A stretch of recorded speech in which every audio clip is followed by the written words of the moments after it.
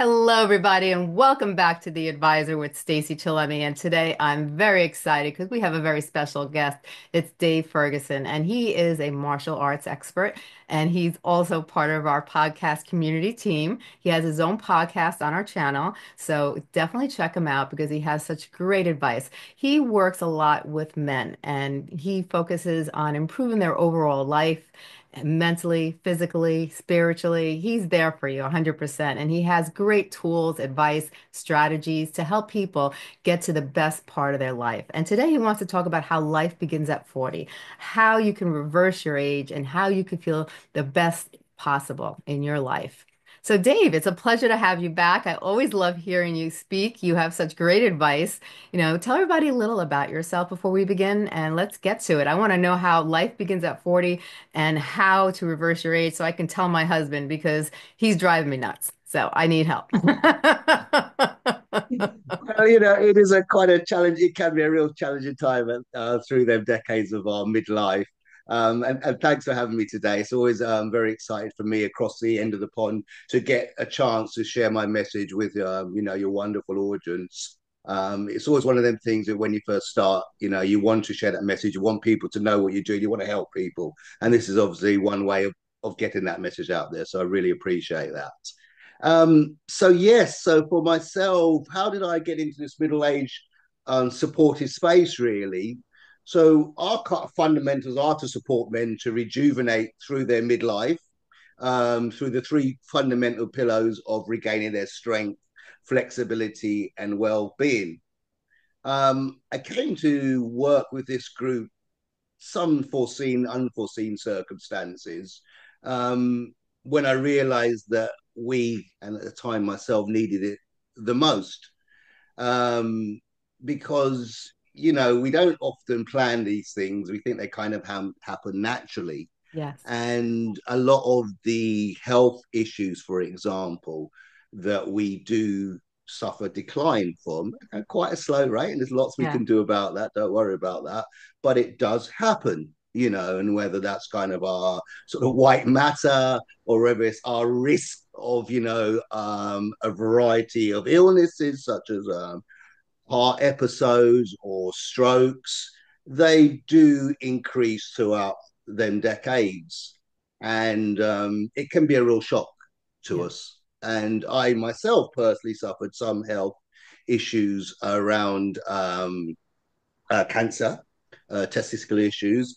And it was just something I wasn't prepared for. I didn't expect to happen. Right. Um, but if I knew what I knew then, having to go through the period, going through it, if I knew the importance of seeing the right people first, sharing that information, how to detect particular illnesses like that, and if I had knowledge on the success rates Hmm. and prevention through that particular illness, it would have made life that bit easier. Yeah. And I come to realize that most middle aged men didn't know things like this. Right. And I remember first sharing my particular experiences. And then, of course, several other men started to share their particular experiences quite willingly. So I knew there was a space for that level of understanding to help prevent or to help manage, or even some situation we can even reverse these particular health issues, challenges, and conditions. They also spill into lifestyle as well, but I'm sure we'll come on to that as well, Stacey. I think it's so important because I think a lot of times people they don't know what's happening really. They notice that all of a sudden at a certain age their body starts to decline. They notice changes. They're not really sure what these changes are, and they're confused, and it happens for both men and women. And your body starts to decline. You start to become deficient in certain areas.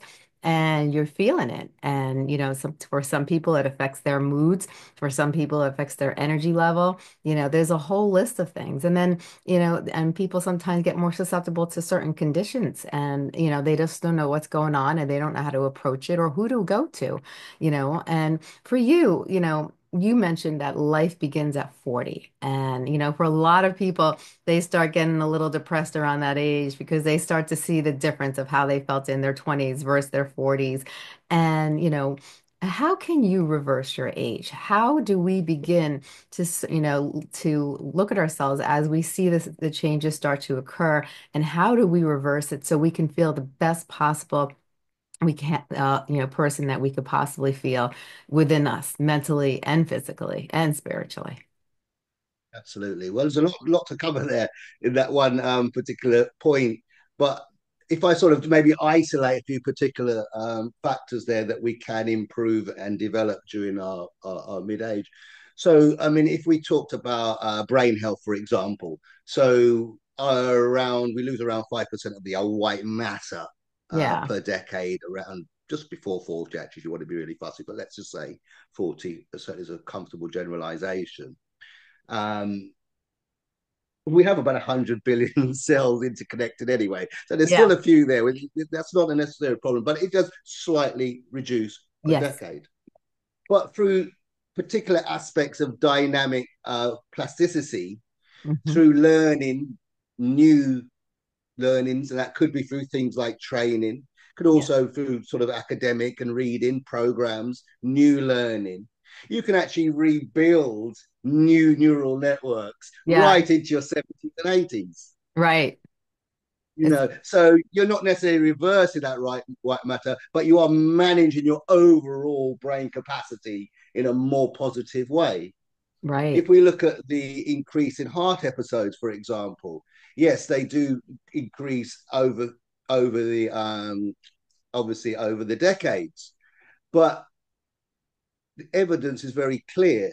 Just a tad over 80% of heart episodes can be prevented through lifestyle changes. Wow.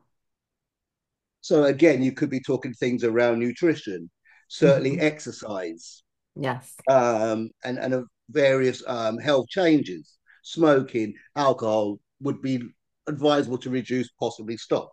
Right. And these things can be presented. If you look at muscle loss, sarcopenia, yes, we lose muscle loss around 1-2% every year, but rebuilding muscle is a relatively simple process. Right. Now, sometimes it may need to be backed up by, again, improvement in nutrition. Maybe there may need to be some supplement support as well, not necessarily. But it's relatively easy to regain that muscle mass. Maybe it's slightly different. You probably might not need as much mass, depending on Hmm. your kind of shape to some extent. But you might not need as much mass as you mature, but very easy to rebuild Right. right up to your 70s and 80s again. Yes, that's so true. And do you find sometimes that men are more embarrassed to come out and ask for help? A lot of times I hear that it's the wives that are more proactive, or, it's the females in their lives that are pushing them to do the right thing or go to get help. Because a lot of times, men feel embarrassed to mention that they're experiencing different changes in their bodies, and they're afraid to reach out to go and get help. Did you feel like that when we first started to notice changes in your body? Were you a little iffy about talking to people? Yes, a little bit. Because I probably didn't think it was going to happen to me. Right, right. So when it did, and particularly because when it comes to the martial arts, I had done them for quite a long time as well. So they had sort of not covered, but kept me in reasonably good shape, and they did to some extent as well. I think it's often relatively speaking, but you set your own standards. So Yes. for me, I probably was a little wary to discuss that. Ironically, well, not necessarily ironically, but on the sense of the more health concerns, I'm usually quite open to getting professional support and advice. If it's Yeah. something I don't know and I've done my research and I don't know enough about, I will find someone who does know something about it. Usually Right. would be a doctor, but not always. Um, so, kind of two sides of it to me. I find that a lot of some of the clients, anyway, that get referred through from other people, like their wives, it's usually end up doing it for other people, and some Okay. people could do that. Some people that work a small amount, but for most people it doesn't, and they won't usually last the full route because maybe they're not quite Yeah. ready yet. So I think for men, they are more likely actually to get help or seek support for things like keep fit, be stronger, be fitter, be healthier, but Yeah. potentially less likely when it comes to some of their health concerns that they're quite fearful of. Right. What we usually find with a strong percentage of our clients is they come to us with quite linear dimensional requests, to lose the belly fat, to bigger shoulders, bigger chest, stronger Yeah. thighs, that type of thing. And then it's often through the assessments and maybe throughout the deeper part of certainly the total rejuvenation mastery program where Yeah. they start to be a bit more open about maybe some of the emotional, psychological, physiological health concerns that they've got, and then we could maybe dig a little more specific into that. So yeah, I find it more common, more open with maybe some of the physical issues, but less open maybe with some of the more emotional and health issues. But it seems like a lot of times people have to just have a trust. Once they gain that trust, they might come out and they start work with you on physical issues, but then they develop a trust. And then once that trust is made, then they start opening up about other issues. Yes, very much so, because obviously I'm presenting myself. I'm in a place, thankfully, where I feel pretty happy, pretty healthy, pretty strong in myself, which I'm really grateful for.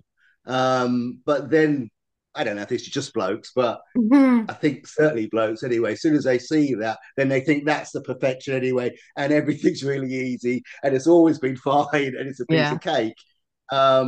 And I think that's where sometimes that personal story is quite helpful.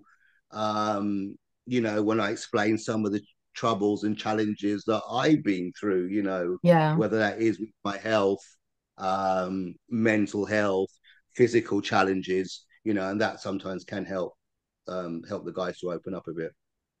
What are some of the first steps when someone is starting to feel a difference in how they feel and they start, in order to feel the best you can possibly be, what is the first step someone needs to really focus on? Is there like a beginning stages? Like, do you work them through a process to get them to the point where they feel that their best personable self? Yes, but it kind of depends on individuals. Some people need, some people sort of, you can hardly hold them back, and you sort of need to give them quite a bit quite quickly. And for others, you really need to be quite gentle and introductory, particularly when it's often a confidence thing. So we would start quite slowly and be looking more the physiological side of things, maybe start to just open them airways up a little bit. Yes. Some really basic breathing techniques. I think I touched on before, maybe moving on to some more Dietary. diaphragmatic breathing. I always struggle with that, which is more through your stomach rather than your chest, to sort of Mhm. relax things a little bit before maybe we start going into that strength, which could sometimes be a bit more tense, if you like, and you Yes. don't want to be starting tense to then be going into that type of exercise. So there is a few different models of really getting things going. And even from a physical sense, around 10-15% of our clients now, which was really didn't plan for this at all, start off with chair-based exercise or moderated chair-based exercises. Hmm. And that kind of is partly due to some issues maybe with mobility or strength, but it could often be a bit of a confidence issue as well as much as anything, just sort of maybe could be Yes. quite be obese, certainly well overweight, and maybe just lacking a bit of confidence rather than the real physical issues. So Hmm. that's another example of around 10-15% actually kind of starting to that kind of Right. chair-based support group. Is there a certain type of mindset that you like that works best that you'd like to train people so they can really start to, because when it comes to health, a lot has to do with the mind, how we feel, plays a big role on how we feel overall, mind and body. So is there a specific type of mindset that you try to instruct your clients to have that you feel is very beneficial for people, especially men in their 40s and older?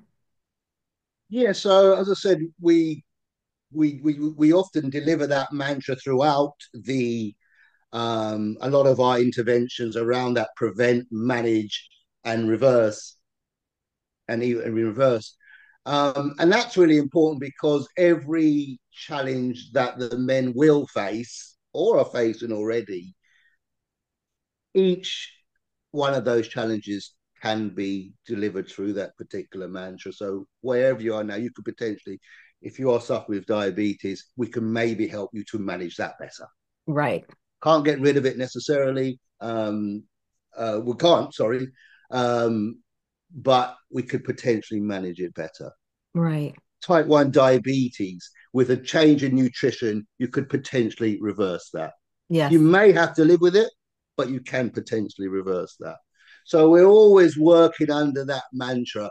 But again, we have a lot of neurodiverse individuals. So how you push and pull, it can take a while to work out exactly where that lies. Yes. But we just feel with them three mantras that in each area we can do something, we can support you in some way to help you start that rejuvenation journey. And while we have that positive mindset, we also recognize that, and we do build this in, that you will have the odd setback. It's not Hmm. going to be 1 or 2%, maybe just pretty much fly and everything goes perfect. Yeah. 5%, not much more than that. You will have some setbacks. So instead of that journey right to the top, you'll get to the top, but sometimes you'll have some jagged Yes. steps. Hmm.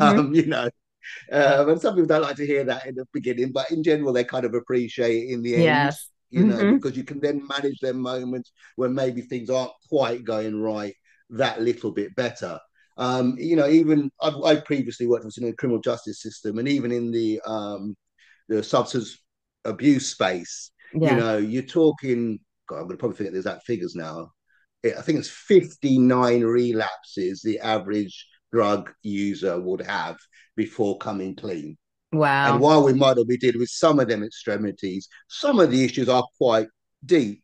And you may have to go through at least half a dozen Yes. of them setbacks during some of the particular interventions. But that's part of it. Don't go into that self-loathing spiral. It will happen. A little bit more aware of it can reduce that likelihood of just too much that self-loathing and just Hmm. spinning that round into a slightly self-positive spiral.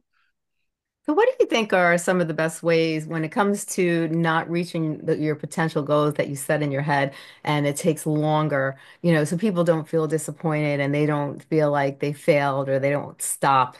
What are some of the things that you tell people or you have people do so they can realize that it comes with the territory? That basically, when you're trying to better yourself, no matter what you're doing in life, nothing always happens exactly the way you plan. And there will be the ups and there will be the downs. But when they do have the downs, what are some things that people can do to encourage themselves so they don't stop trying to help themselves become that better person? Yeah, no, absolutely. And we do rely on some of the aspects of positive psychology for that work. So we do have at the end of each module some positive psychology worksheets around positive affirmation. Hmm. And again, it depends on our clients' kind of personality style, but we Right. ask them to do things like doing recordings as well. So where they're at, and it could be from various levels. We could talk about the physical self, but we can Yeah. also talk about that mood, that tone of voice, where you're at. And that really works well alongside some of these positive psychology exercises, because when you do have them down moments, and it's a pretty natural thing, you have to say, it's just really hard to see out of it. And it Yeah. depends on some of your past experiences and lots of other factors. But one of the biggest shocks is when you then look back on yourself a week, 3 weeks, 2 months ago, how you looked, how you sound, how you were sleeping, the Yeah. tone in your voice, the sparkle in your eyes. There are such fundamental differences. And that, while might not stop some of them drops, it Yeah. can maybe get you out there a little quicker, Right. because it's quite shocking. It really is. And it's I always love it. That's one of my favorite things. Yeah. I always thought before it'd be, the big muscle before after pictures, but for me it's very much the sparkle in people's eyes, the smile, the humor, a bit of snap back in their step. Yeah. They are the things that yeah, absolutely then give me that kind of return high, really. Do you think having a journal and writing down your progress or setting goals for yourself is really beneficial? Yes, I do. I do. I mean, it certainly suits my style. and some of the guys don't seem to take to it too much. But most seem to get some benefit from it again. And it's very similar to what I just mentioned about it gives you some sort of chronology of change and improvement in so many different ways. So I think it's very beneficial, and it seems quite it seems to work pretty well. Do you find that there's a certain age group that when they start to feel the changes or they start to go through their hormonal changes where everything starts to they don't feel the same? Is there a certain age range or is it different for everybody? I mean, there is some difference, but I think if I had to be general, if I had to generalize, I would say it's early 40s Hmm. where there seems to be, it's loosely termed andropause, and there's Yes. some debate about how real that is. Hmm. But I think I it's real. think, yeah, I would say so as well. And certainly what I would say, label or not, around that period through so middle age if we depends on your measure but let's say 40 to 60, and Yeah. I would say around early 40s to late 40s, 43 to 47, something like that, there seems to be a serious drop in mood, well-being, outlook, loss of identity. Now there are some social factors when you talk about childcare relationships, Yeah. children leaving the home and things like that, separation and divorce and things like that, all quite common at the same period. So, sometimes it's difficult to pinpoint exactly one thing, but I Yeah. would say that particular period, and even death by suicide, Hmm. you're talking at some of the highest ends during that period. So I would say absolutely yes. And then in the 50s, I'm not saying there aren't some of them issues, but potentially they're not quite as pronounced. Right. I've noticed also, like when I did a lot of writing and I spoke to a lot of men and women, one of the things that I found too is that when men started to go through their changes, they noticed erectile dysfunction, and that put a big, what's the word? I guess, it really hit them hard I where was going to they're, say a downer, but probably not the right term. yeah. That's a good one. I like that. And so Riveting. they felt like their manlyhood was kind of like swiped away, and they didn't know how to handle it. But there's many different things too that, men can, handle that situation of erectile dysfunction. There's lots of, doctors that will handle the situation. There's Yes. different foods, that they Yes. suggest that you could eat, and also going to maybe like a functional medicine doctor. They have different procedures and different things that they do now for men because when a lot of times when I would speak to men in that age range of 40 to 50 years old, that was one of the main things that that they really were having problems with, and they were totally embarrassed to say anything. Most men didn't want to come Mhm. out and say anything, and it was again the wives that were trying to find the information out for the men. But what's your intake on that also? Yes, no, absolutely. And it seems to be something on the growth. Again, part of the pun, across most nations. So something's going on there. A lot of people talk about the nutritional input and some pesticides and that type of thing. Again, I can never over comment on things until I've really done that work to Yeah. say for sure. But what I can say, and actually, it's actually a sort of cheeky reference to it in my new live webinar coming up on the 29th, which is Black Friday, over this part of the pond. I think it's actually slightly different for you guys. Is it seems to be quite common. It seems to be increasing.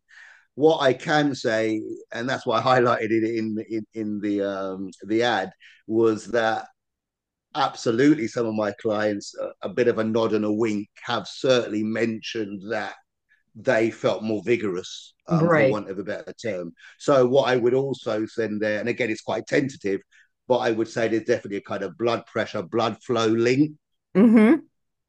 which would make some sort of sense in general terms. So because I couldn't tell you what difference I've made specifically, but I Yeah. know when it comes to things like blood pressure, there's a new heart stroke risk tool the NHS have, and I direct my clients to that as one of the kind of they don't have to do it, but Right. I prefer if they do as one of the kind of health measures. Because it's very important. Blood pressure it's just one of the things you can't really know for a fact what's going on there. So it is Right. quite important to measure that quite regularly. So I would say there's potentially a blood pressure issue there. So we don't directly aim at that, but it seems that certainly in some cases they absolutely getting the benefits of I'm going to say the exercise, the training, and that increase in blood flow, and possibly increasing quality of oxygen, maybe coming in, Mhm. may be beneficial there. No, yeah, I agree with you. And I think too, I think when it comes to our hormonal changes, both in men and women, we start to decline. And there's been a lot of also information that, that the lack of testosterone in men, the decline over the years has played a big role. But they have found that, exercise, diet, and, eating certain foods, also helps with your levels of testosterone. And even seeing like Absolutely. a functional medicine doctor and getting everything examined and seeing where you're lacking and where you're not lacking and trying to balance those areas, could be very helpful too. Because it seems like, there's a lot of issues, when it comes to, your brain, your mood swings, the way you can think. A lot of people, talk about fogginess and not being able to, think clearly. And then, like you said, a lot of people, a lot of men experience heart problems around that age in their 40s and 50s. And then the lack of exercise or the lack of motivation. If you don't get that exercise in, you're not going to be able to get your body to that point where you could actually have enough of strength to be able to be vibrant and live your best life as That's right. well. Absolutely. Yes, without a doubt, I absolutely agree with them points there. And it is that vicious cycle, and that's why it needs to be a holistic answer, really, Yeah, because just going to the gym is not going to quite cut it at this stage, where potentially it may have in your 20s and 30s, you know. yeah, But I look at each stage, and that's why I'm always a bit upset that middle aged guys don't get looked after because we know you wouldn't, until kind of adolescence, maybe teenage, before you would get youngsters to start weight training. And you wouldn't right. start 6 or 7 or anything like that. That's fairly obvious. We know in Asian countries, they adapt their martial arts in the 60s to around a more Tai Chi, Yeah, fluid relaxation process, which makes far more sense for the needs of 60, yes, 70-year-old pluses. So why wouldn't we be doing something slightly different for middle age when we just talked about all these different changes? It yeah. makes no sense to me. Right, exactly, exactly. Now, how did you become so passionate about wanting to focus on middle-aged men and helping them improve their overall health mentally, physically, and spiritually? Like, what brought you to this passion? Um, so there's a few really, and I'd love to say I was really altruistic, but I think part of it was the experiences that I went through over the 15 years of being a middle age man, and partly my martial arts journey. So so if I start with the first side, for me, it was going through bereavements, suffering the health conditions, which was completely unexpected. And of course, Yeah. I thought I was the only person in the world that was happening to. Mhm. Really struggling at work, losing a bit of my self identity and confidence. Yeah. And I'm not saying some of these things can't happen at different stages of your life, but they can often be quite pronounced at this stage of Yeah. my life. And then knowing other colleagues that were going through similar experiences.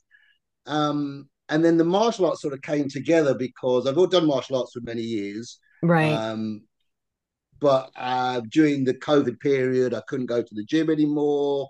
And so I started sort of to reduce, let go of my prejudices and sort of bring all these different martial arts together instead of battling about which was the best one Right. to start to address particular areas that were changing rather Mhm. than the set forms I was doing at the same time. Right. And then when I started to do that and experience some of these changes, Yeah. then the people at work were then noticing the changes. And then I started to share that evidence with them for kind of just a WhatsApp video, terrible WhatsApp video, short like I'd been kidnapped or something. That's what I first started to share, and people started to get the benefits from that. Right. And then I knew, and it just worked out so well because I was at a period where I wasn't getting the satisfaction from the job, and part of that was because I wasn't know the difference I was making to help people's lives change. Part of my job as a public servant, Right. And all of a sudden, I'd found this new thing where I knew how to help people change. Yeah. And I thought I'd have some of that, Yeah. Yeah. So that's how it kind of developed from there, Stacey. Oh, I love it. I love it. And, and tell everybody about the importance of really trying to prevent problems before they occur. Because sometimes we can get symptoms and we tend to overlook our symptoms or we're in denial. But when things start to change, how do you feel about, taking action right away and being proactive? Yeah, so I mean, prevention is a massive, massive part for me. We can't see everything coming, but we can see a whole lot of things coming. And there's a couple of ways of doing that, really. One is just being recognition of your age and some of the risks. It's not doomsday, but it's just that awareness. Hmm. Um, then you've got the aspects of maybe just if you are in tune with your body to sometimes recognize the symptoms, because usually it will give you signs. Right. Um, and it's kind of how tuned your body are to how much you recognize them signs, to be honest, but it usually will.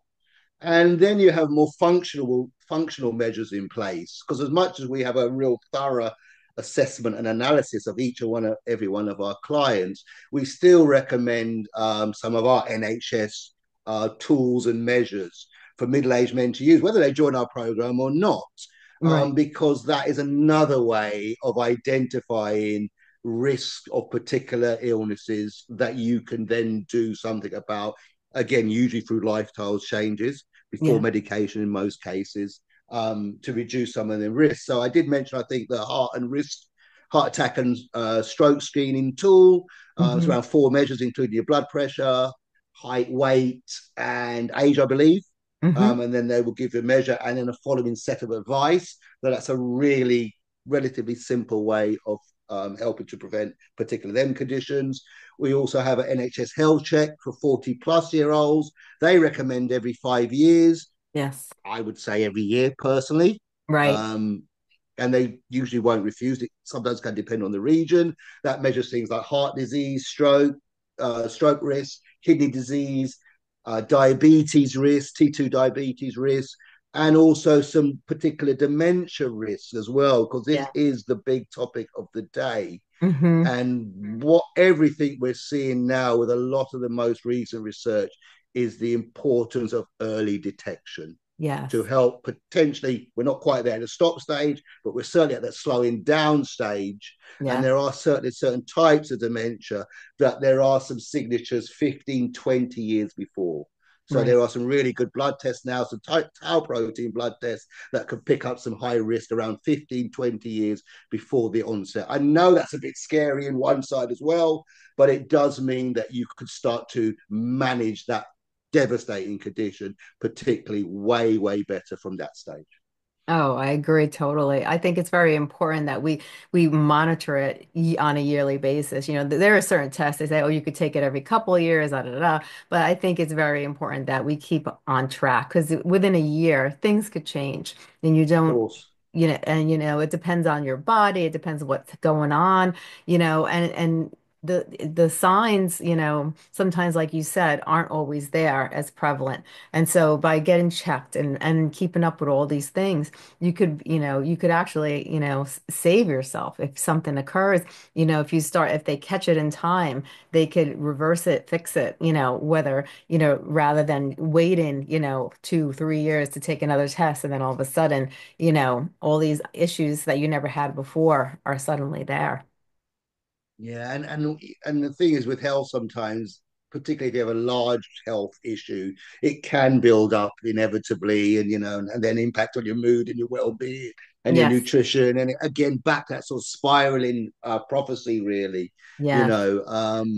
And while we can't stop everything, as I said, there are lots of things we can certainly prevent or manage better. Oh, 100%, 100%. Now you're going to be doing this webinar. Can you tell us a little about the webinar? Absolutely, yeah. So this is something I've been really looking forward for a while, really. It's taken quite a lot of planning, but we're ready. It's going to be a part of a new series, really. So while I've done recorded webinars before, which are quite helpful, there's no doubt in my mind, and we'll find the benefits of this, that live webinar enjoy it allows the guys to sort of interact on a live basis, not to wait for an email or a chat response, Mm. directly there. We can start to discuss them issues, a lot of the needs and challenges that we have, what we got in place, lots of free resources you can access on the day. And I thought, being Black Friday, I had no choice. I had to offer a special discounted deal Yeah. for anyone who joins live. They will access a special discounted deal. Not going to tell you what it is yet. You can only find out and access by joining live, and that's on. So I think it's a different time to you guys. Our Black Friday this year is the 29th of November, 12:30 p.m., and that will be UK time. Right. And I think in the United States, I think it is we have it on the 29th also, actually. Oh, brilliantly. Excellent. I wasn't sure if that message would cut across. So I'm well excited it has then. Yeah. And And I won't punish anyone for the time difference. It's absolutely fine. As long as you join the live one, absolutely, you will get them full discounts available. and also when it comes to your services, what are the different services that you provide? So our main service is our flagship program is a total rejuvenation program, which expands through 12 weeks. And then I've got a brand new app being developed at the moment. So there is some crossover with material, but there's a lot more short, punchy courses for people maybe who are maybe not as sure, maybe just want a bit more of a taster, right up to the Transformer Rehabilitation Program. And also, we have a brand new suite of chair based moderated exercise as well. That'll be on that new app as well. So, the two options there either just go through to the website, davefergusoncoach.com, or just contact me through dave.ferguson@sky.com, and you can get any information to either the main programs there or any of the new app based programs. Many of them with free 7-day access as well. So you can't go wrong with that. Oh, wonderful. And if you had to take today's conversation and you wanted to focus on some important factors, what are some of the things you'd like to emphasize to the listeners today? So for me, I appreciate some of the challenges that us as middle-aged men have, and you could argue they're even more challenging than they have been well, certainly in my lifetime. Maybe not, but I think for me the key messages are whatever them challenges are, we can help support you with them. Whether we can prevent them, whether we can manage them that just a little bit better, or Yeah. even help to reverse some of them. The help and support is out there. Recently, there was a government report. There was no specific support for middle-aged men, but there's lots of us in this space who recognizes the changes, and Yes. recognize the support that us guys need. Yes, that's those are important factors, and I think people are now realizing, men are realizing that they have these issues are prevalent and that they occur at specific ages, and there's more information starting to come out, and they're taking action because you get to a certain age, you don't want to reverse and go backwards. You want to be able to stay young, feel vibrant, and be able to age naturally, but feel your best possible. Absolutely. Absolutely. In preparation for that kind of final latter stage of your life, if you can Exactly. live that fairly healthy and alert within reason, the difference between, the alternative Right. is immeasurable. Because we can't go back to our 20s, but we can make ourselves feel young by taking care of ourselves and doing the right thing and keeping a strong mind and a healthy body and putting some exercise into your body and keeping, really being able to just, overall take care of your body and prevent illnesses from occurring. You can really live a healthy, vibrant, and, really the best possible life ever, and because those are the years we're supposed to be at the best years ever, when you go into Absolutely. and 50s and so forth. So why not make the best of it and learn how to do it, So I'm so glad you're, showing people how to do it. And if people aren't in your country, you can get all this information on the internet and they can participate no matter where they are globally, correct? Absolutely. Yeah, absolutely. Wonderful, wonderful. Well, thank you so much for coming on the show today, Dave. I really enjoyed this segment and I look forward to our other conversations that we have. And thank you so much. Oh, it's been a pleasure. Look forward to the next time we get already. You have a great day.